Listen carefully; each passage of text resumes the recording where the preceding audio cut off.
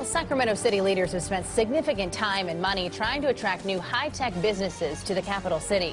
On Wednesday, Sacramento leaders say they will announce that they've landed one, but they're not saying much more than that. CBS 13 sat down with the CEO who's in charge with leading this venture and asked, what is Sacramento offering to attract new high-tech firms? CBS 13's Lamore Abrams is getting answers. Well, Sacramento is already on track to building one of the most technologically advanced arenas in the country. But now the city is trying to step it up again, pushing to make the capital city the next Silicon Valley.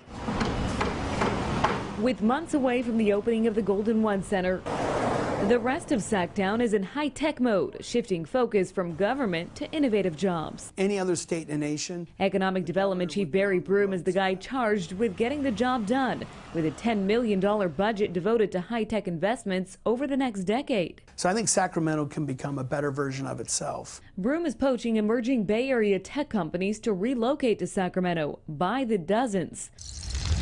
The question is, why Sacramento? Lower costs. Their housing costs dropped 73%, and they're still in the Bay Area.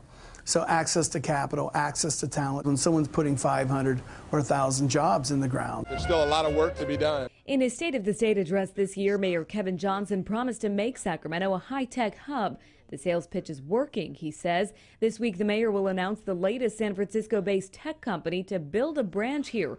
The goal is to generate hundreds of technically skilled jobs, tapping into talent at area colleges and universities like Sac State and UC Davis. Each one of these announcements are worth about $1 million towards our brand. And that success may mean Sacramento's overall living costs will rise, he says, as more Bay Area workers relocate here. And then overall, rebuild our brand around being a young, dynamic community. He's counting on seeing his brand, the new California dream, become a reality once the capital city becomes less dependent on government.